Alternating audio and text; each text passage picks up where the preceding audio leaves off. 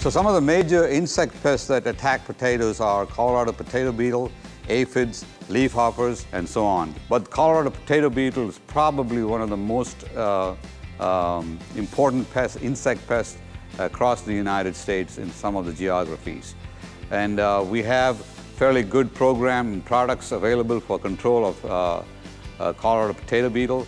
One of the recent insecticide product that was registered for potatoes is called Minecta Pro.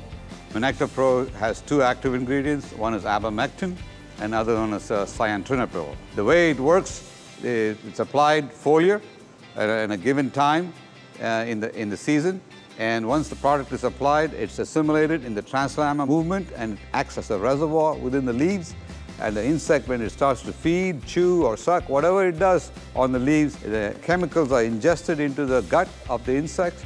It stops to feed, and eventually the insect would die. There's been some report of neonics not working well in the eastern part of the United States. There are reports also second generation of the beetles not being effectively controlled by the neonicotinoids.